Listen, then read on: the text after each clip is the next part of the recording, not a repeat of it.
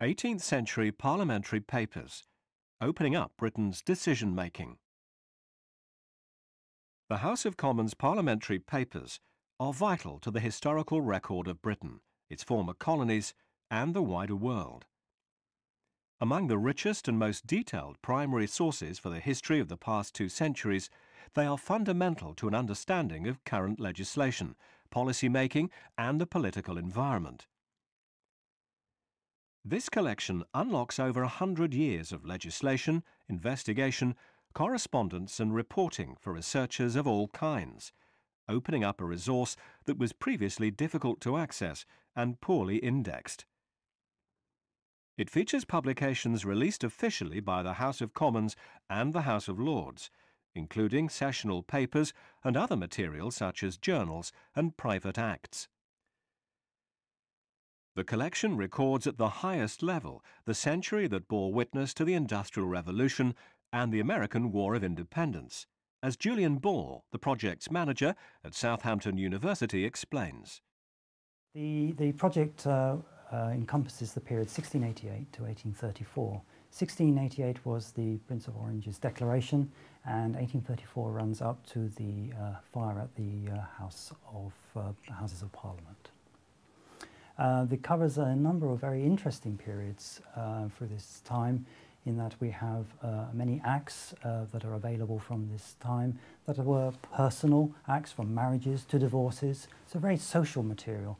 And also large government constructions were going on with the Industrial Revolution, so we were getting bridges being formed, a lot of roads and quays, and we had new mechanisms of transport with locomotions on land and at sea.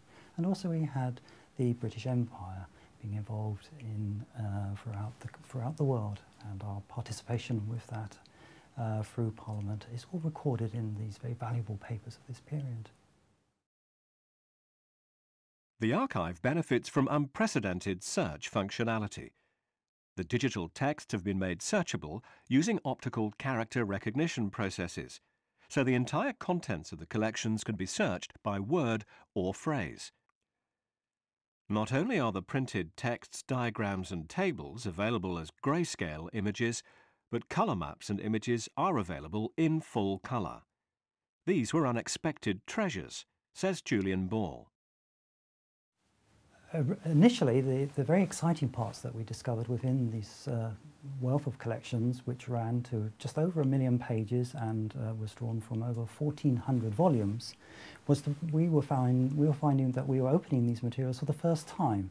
And so we were finding maps that had never been opened, and so they unfolded into large A0 maps which were beautifully hand-drawn in colour. And so we were seeing maps of the world, maps of towns, maps of electoral boundaries, maps of railways and roads. And these were very exciting materials to discover. And then the content itself was found to be very exciting, because it not only covers local individual material regarding particular people, but it also covers an enormous amount of construction advice, the mechanisms, how you build a ship, designs for the House of Commons, for the rebuilds, designs for penitentiaries, how to dig up peat in Ireland, how to distill whiskey in Scotland. All sorts of materials were covered here. The project brings together material from the British Library, the University of Cambridge and the University of Southampton that have been scattered between the 3 libraries. It is now available for free to UK further and higher education, providing everyone with instant access to a treasure house of historical material. 18th Century Parliamentary Papers is brought to you by Jisc, the Joint Information Systems Committee and the University of Southampton.